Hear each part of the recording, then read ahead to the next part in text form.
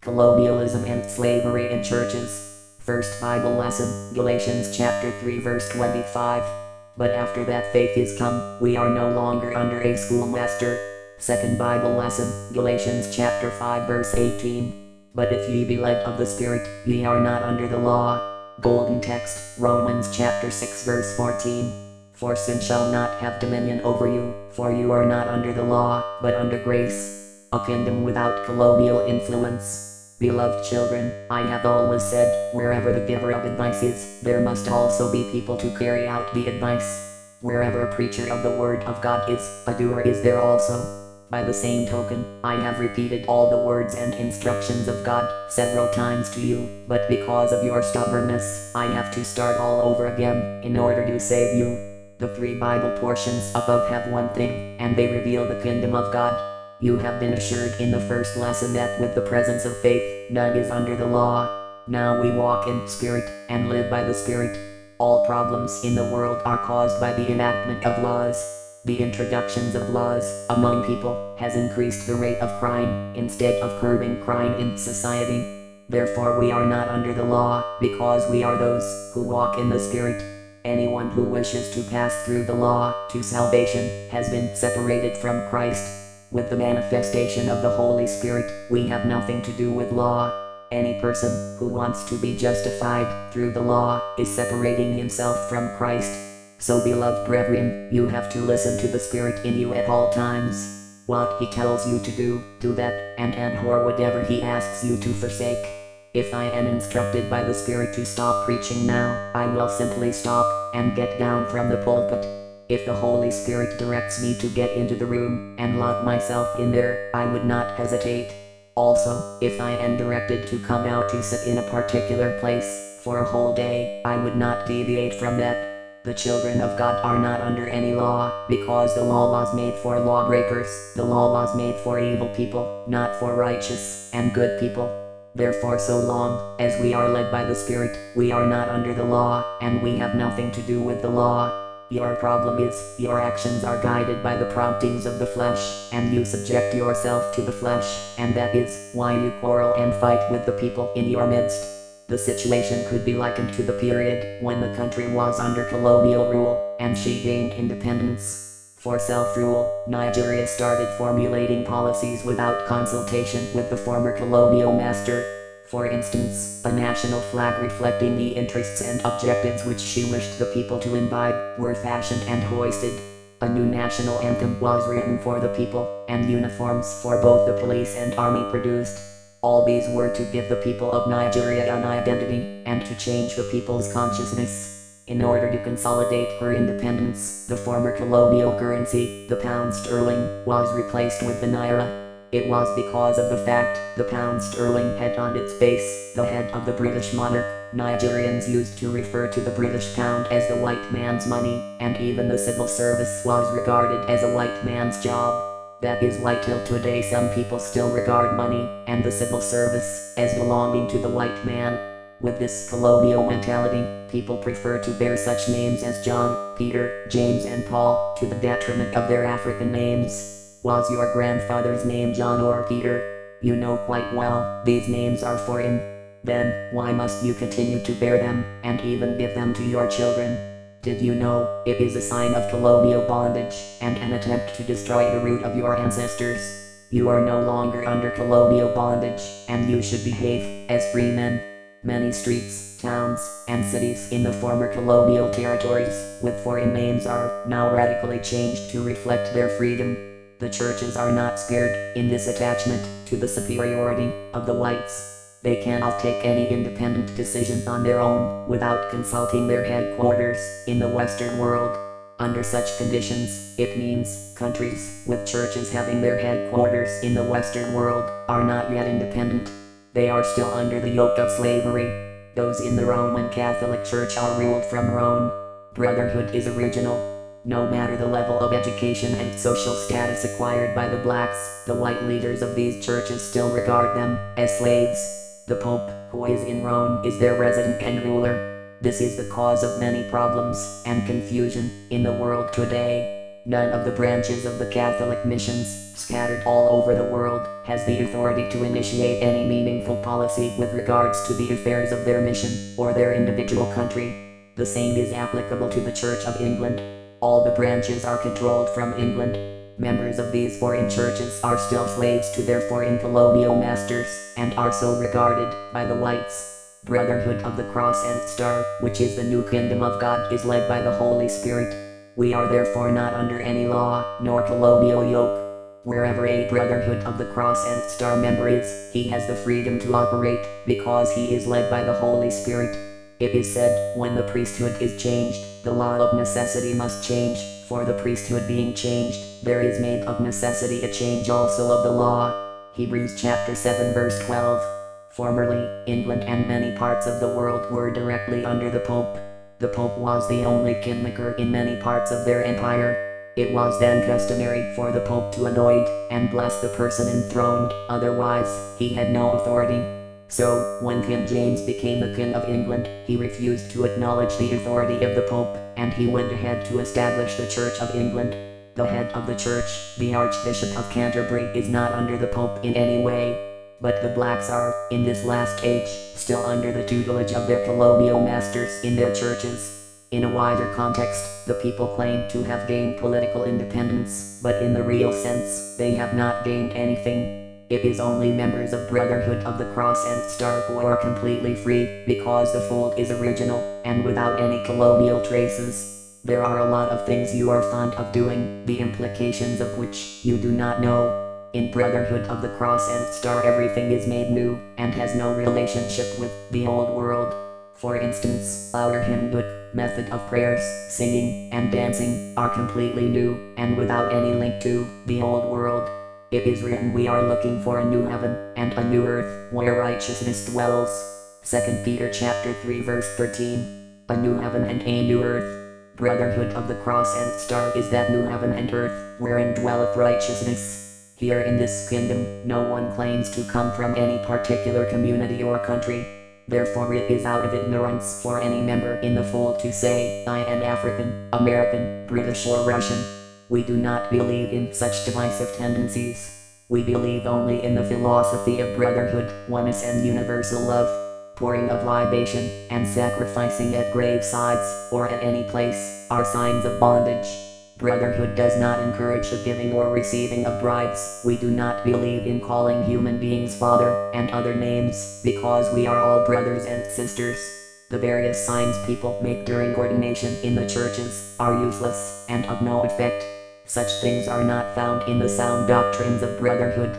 And so our paramount duty is to listen to the Holy Spirit, and comply with all instructions issued by Him. Anyone who does what the Holy Spirit directs cannot commit any sin. But if you walk by the dictates of the law, you are covered with darkness. That is why in Brotherhood of the Cross and Star, there is no difference between the old, young, poor, rich, strong or weak. We are all one in the Lord. There is nothing that is as important in this kingdom as listening to the instructions of God and carrying them out. Live by the instructions of God, and that is all. It is said, where there is no law, nobody is regarded as a lawbreaker. It is the law that brings about misunderstanding. The sting of death is sin, and the strength of sin is the law. 1 Corinthians chapter 15 verse 56. So when there is no law, there is no sin at all. In the same vein, where there is no sin, there is no death at all. Whether you are baptized into Brotherhood of the Cross and Star or not, your share of goodness or tribulation must surely come to you. In like manner, whether you register in any of the fellowships or not, your problems are solved like any other member. Brotherhood of the Cross and Star is not a church organization, therefore, the tradition of the church is that a member, who is a debtor to the church, should not be favored in any matter, is not applicable in this kingdom. We are led by the Spirit of God, and whatever we are directed to do, is what we do. For this reason, we love all people. If you observe the activities in this kingdom, you would realize, if people were to be levied for any project, nothing tangible would have been achieved. For instance, if you announce people should contribute 3,000 naira for charity, nobody would like to pay even 1 naira towards the fund. But under the philosophy of brotherhood, which is love and oneness, such amount could be easily raised in a very short time during fundraising. In such a situation, one person would even raise the father's envelope with about 2,000 naira. This shows love only rules in Brotherhood of the Cross and Star. If there is any fundraising activity, and you send a special invitation to some selected people, whom you hope would donate much money, you would be disappointed none of them would turn up. Even the people you never invited, nor had any hope on, would raise the fund. That is why I keep on telling you, none has understood brotherhood yet.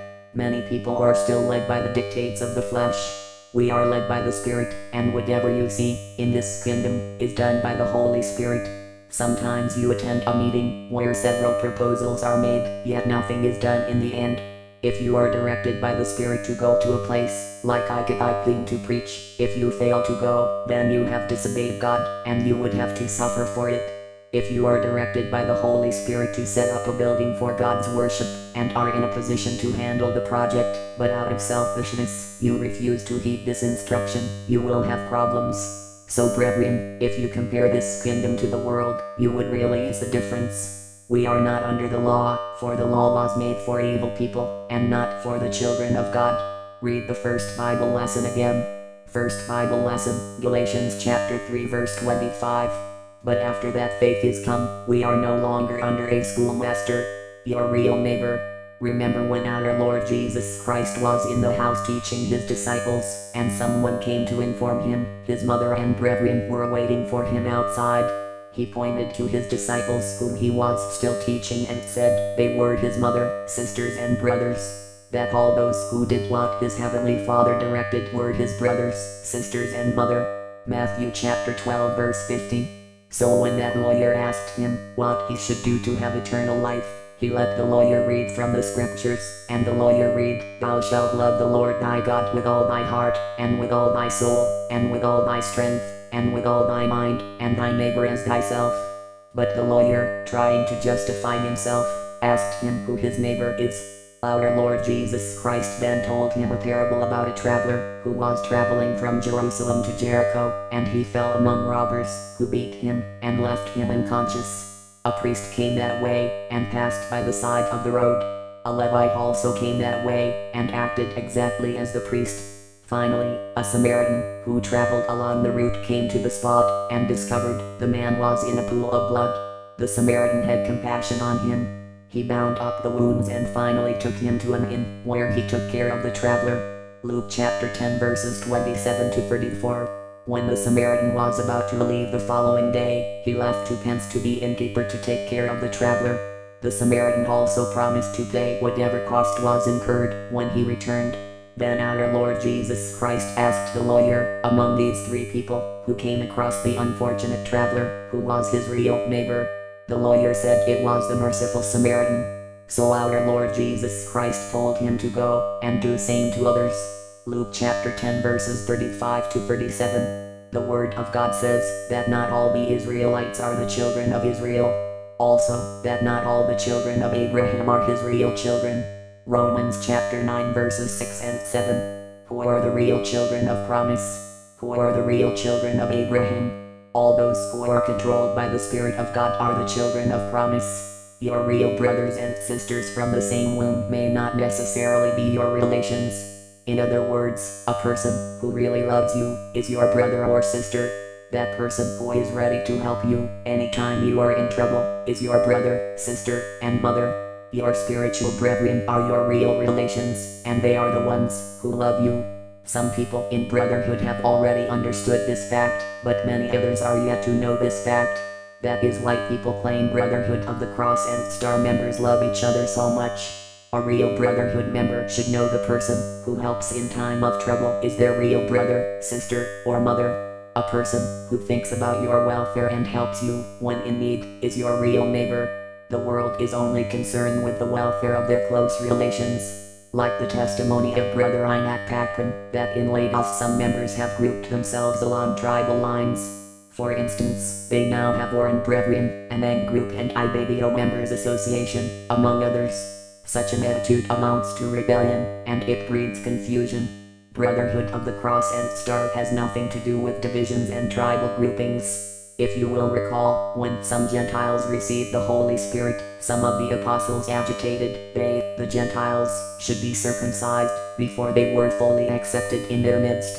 After much argument Peter rose up and said, Men and brethren, ye know how that a good while ago God made choice among us, that the Gentiles by my mouth should hear the word of the gospel, and believe. And God, which knoweth the hearts, bear them witness, giving them the Holy Ghost, even as he did unto us, and put no difference between us and them, purifying their hearts by faith. Now therefore, why tempt ye God, to put a yoke upon the neck of the disciples, which neither our fathers, nor we were able to bear? But we believe that through the grace of the Lord Jesus Christ we shall be saved, even as they. Acts chapter 15 verses 7 to 11. Therefore, as a child of God, any person who is led by the Holy Spirit is your real sister or brother. So we are living in the Spirit, not in the flesh. So long as you continue to claim you come from Nigeria, Britain, America or any other country or continent, it means you are in the flesh. It is a worldly statement from the flesh that Brotherhood of the Cross and Star is from Nigeria or Africa. When you claim this is the time of the blacks, you are being led by the flesh. In the Spirit, there is no distinction on the basis of race, color or sex. The moment you start causing division by claiming this person is white or black, it means you are in the flesh, and you are therefore under judgment. If you call some people strangers and others indigenes, you have failed, for there is no stranger in Brotherhood of the Cross and Star. We are all indigenes and offspring of God. In the world, kings and wealthy people are given special seats in a meeting, while the poor ones and servants are given low seats. This is not practiced here in Brotherhood, because everybody is given equal treatment. If you fail to walk in the Spirit of God, by being a respecter of persons, instead of giving equal treatment to people, you are under judgment. You can't see what God did for the Israelites, he did equally for the Gentiles. Acts chapter 10 verses 34 and 35. If you love all people equally, you are not under the law. If you love one person and hate the other, then you have broken the law, and you have placed yourself under the law. If you are sharing something and you give 3 to one, and 2 to the other, and 1 to the third person, but to the fourth person you give nothing, it means you have failed, and it means you are not in the Spirit. Any person who is in the Spirit does not discriminate. He loves all people equally, and he has no difficulty in anything he does. That is why I always ask you to come here, 34 Endo Street, Caliber, to hear from the horse's mouth. Equality before God. Some people say a woman cannot preach the word of God to them. They claim women and children should not be permitted to preach before the congregation. Then the question is there any distinction between men and women, or adults and children in this kingdom? The Holy Spirit is the teacher and everything. Therefore let nobody walk in the flesh, to judge others. Do not look, hear, or think in the way the flesh directs, but always act according to the dictates of the Holy Spirit. If you claim to walk in the Spirit, it means you must not tell lies, steal or commit any sin.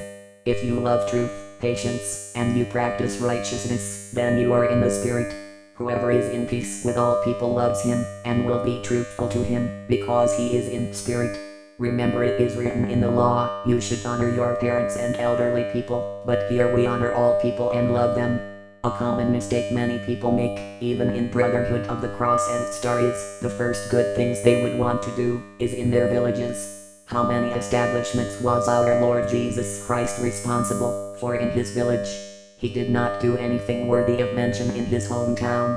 So, he listens to the Spirit. For anyone to walk by the Spirit, they are not under the law. Sometimes you plan to attend a fundraising activity, and right from your house the Spirit directs you to donate 1,000 naira, which you can afford. But when you get to the function, and you discover the highest donor presents only 50 naira, and so for that reason alone, you change your mind, and you donate only 100 naira. With such an attitude, it means you are still in the flesh. This is what I have seen a lot of people do, even in Brotherhood of the Cross and Star. If the chairman gives say 100 naira, you who had intended to donate 2,000 naira would change your mind, and donate 100 naira too, so as not to annoy the chairman. This is the way of the world.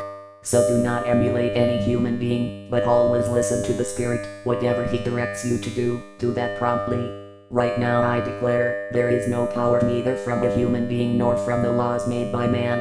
All powers are owned and controlled by the Holy Spirit, who is now ruling and reigning throughout the universe. That is why, whenever we want to start our meetings or fellowships, we sing the Spirit of the living God should come and lead, for it has been written he would lead. The Holy Spirit is the leader and perfect teacher. Whatever he does is correct and perfect. Those who are under the law have been separated from God. Read the second lesson below. Second Bible lesson, Galatians chapter 5 verse 18. But if ye be led of the Spirit, ye are not under the law. Do not disobey the silent command of the Holy Spirit. If you really take stock of all your activities daily, then you would accept the fact it is good to be led by the Holy Spirit. Can you count the wrong things you do every minute? But for the sake of the Holy Spirit, would you survive? Are you not aware you are not under the law? Why should you say you would not attend prayers any day? Do you own yourself? Whenever the Spirit asks you to get up for services, you complain you are feeling weak. If you stay back, it means you have disobeyed the Spirit, and you would have problems. Sometimes, when you are ready to leave for a place, the Spirit asks you to stay back, for a visitor is coming to you. Instead of obeying this still small voice, you decide on your own to go, assuring yourself for many days you have been planning to attend, but failed, and you must go today. If you go, then you have failed. So, our main concern is to listen to the Holy Spirit and carry out His instructions. At times, when you have a disagreement with somebody, the Spirit directs you to go and reconcile with Him. But because of your human volition, you disobey this voice. You claim you cannot go to beg someone who had offended you. If you do so, you have failed, and you would have problems. Sometimes the Holy Spirit tells you to give someone about 20 naira, but because of your serious attachment to the flesh, you ponder over the matter, and finally decide not to give the money to such a person, because he had not asked you for it. If you fail to give that 20 naira, you would receive great punishment. Similarly, you may want to give free will offering, say, the sum of 5 naira. But the Holy Spirit directs you to give 10 naira. If you disobey by dropping just 5 naira in the tithe box, you have equally failed. If all of us would accept to walk by the Spirit, we would not have had any problems in life. All those who walk according to the law have many problems. Brotherhood of the Cross and Star is the kingdom of the living God. We have nothing to do with evil. We have nothing to do with human beings, for the Holy Spirit is the doer of everything. Whether a person hates or loves you, do not mind, but always listen to the Spirit. Whatever the Spirit directs you, accept it as the truth. Recall what took place between the woman of Samaria and our Lord Jesus Christ. The woman said unto him, Sir, I perceive that thou art a prophet. Our fathers worshipped in this mountain, and ye say that in Jerusalem is the place where men ought to worship. Jesus said unto her, Woman, believe me, the hour cometh, when ye shall neither in this mountain, nor yet at Jerusalem worship the Father. Ye worship ye know not what, we know what we worship, for salvation is of the Jews. But the hour cometh, and now is, when the true worshippers shall worship the Father in spirit and in truth, for the Father seeketh such to worship Him. John chapter 4 verses 19 to 23. So, that is what is meant by worshipping God in spirit and in truth. You have to listen to the directives of the Holy Spirit at all times. The Spirit would always instruct you about the Word of God. Any statement that is directly for you, and which relates to your problem, should be upheld and practiced. Those meant for other people should not bother you. The children of God are not indebted to the flesh, but to the Holy Spirit to do His will. Sometimes you go to a particular place, and the Spirit instructs you not to preach the Word of God to the people there. If you disobey this instruction, you will not fail to have problems. Listen to your Spirit. If you help somebody just because he is related to you, and you refuse to give help to others who are not your relations, you have failed. You have been warned by our Lord Jesus Christ not to call any person a teacher or master, for He alone is the teacher. Matthew chapter 23 verse 8. So the Holy Spirit is the only teacher and master, who is able to do all things. So we are those who live in the Spirit. If you do things by the dictates of the flesh, it means you have been separated from Christ. It is stated, For if ye live after the flesh, ye shall die, but if ye through the Spirit do mortify the deeds of the body, ye shall live. Romans chapter 8 verse 12. We are not indebted to the flesh, but to the Holy Spirit. If the entire people in your community advise you not to do a particular thing, but the Spirit gives you the command to go ahead, you should continue to accomplish your task. There would be no trouble with you at all. It was for this reason, Peter and others refused to obey Satan, when the worldly people asked them not to preach in the name of our Lord Jesus Christ. In reaction, Peter asked them whether it was better to hearken to the voice of man, rather than the voice of God. Acts chapter 4 verses 18 to 20. So beloved brethren, the problem of many members of this fold, and indeed the world in general, is that of not listening to the Holy Spirit, and walking according to His directives. Those who want to be justified through the law, would be judged by the law. All those who commit sin are under the law. All those who walk by the Spirit are not under the law. See the golden text. Golden text, Romans chapter 6 verse 14. For sin shall not have dominion over you, for you are not under the law, but under grace. We are under grace. From the text you have heard, we are not under law, but we are under grace. Since we are not under the law, but under grace, people would accuse you of not sacrificing a goat or a cow at the death of father or mother. You may be accused of not performing the acceptable funeral rite, according to the tradition of your people. If you dare comply with their wishes, you are gone completely. Do not listen to such devilish advice. At some other time, they may come to you to say, your wife has given birth to a baby and you should buy this or that, to initiate him into one cult or the other. If you accept their advice, you have failed. Always pray and listen to the Holy Spirit, and what He directs you to do same, for such is best for you. The flesh has no power over us again, for it was nailed to the cross.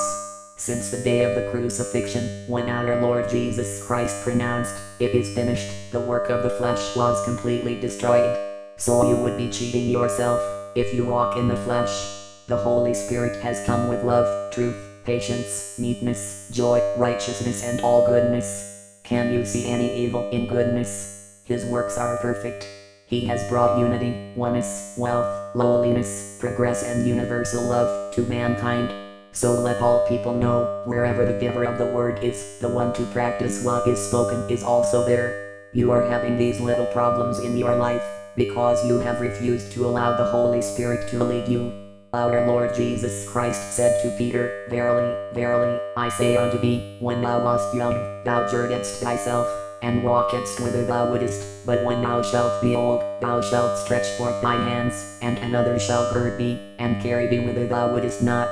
John chapter 21 verse 18. Our Lord Jesus Christ went to the wilderness not because He liked it, but because it was the Spirit that led Him there. Matthew chapter 4 verse 1. You also have to be led by the Spirit at all times. Apostle Paul did not on his own go to Jerusalem, but was led by the Spirit. The Spirit told him to go, though both imprisonment and suffering were awaiting him there. That was why when the prophet bound his girdle and told him not to go, he was not perturbed at all. Rather he questioned the congregation, What mean ye to weep, and to break mine heart? For I am ready not to be bound only, but also to die at Jerusalem, for the name of the Lord Jesus. Acts chapter 21 verses 12 and 13. You are all aware of the fact, when our Lord Jesus Christ was with His disciples He never asked them to go to the Gentiles. Instead, He directed them to go to the lost sheep of Israel. Anyway, after His resurrection Peter saw a vision, as recorded in the Bible. However, it was not long until 3 people started looking for Peter. At the same time, the Holy Spirit told Peter to go down, because He, the Holy Spirit, had sent 3 men to meet him. These people came from Cornelius, a soldier and a Gentile by birth. Since it was the Spirit that asked Peter to go, he did, and followed the 3 men to their master's house. When the other disciples heard of Peter's visit to Cornelius the Gentile, they were offended. Later, when they inquired from him why he mixed with the Gentiles, he told them it was not his will to have done that, but he was directed by the Holy Spirit. Peter narrated the whole thing, as it happened to him. It was from then on that the Gentiles started receiving the gospel of salvation. Whenever you are directed by the Holy Spirit, do not hesitate, for He is before and behind you. It is said, one stroke of the cane is sufficient for the wise. Let those who have ears hear. May God bless His holy words. Amen. Thank you, Father.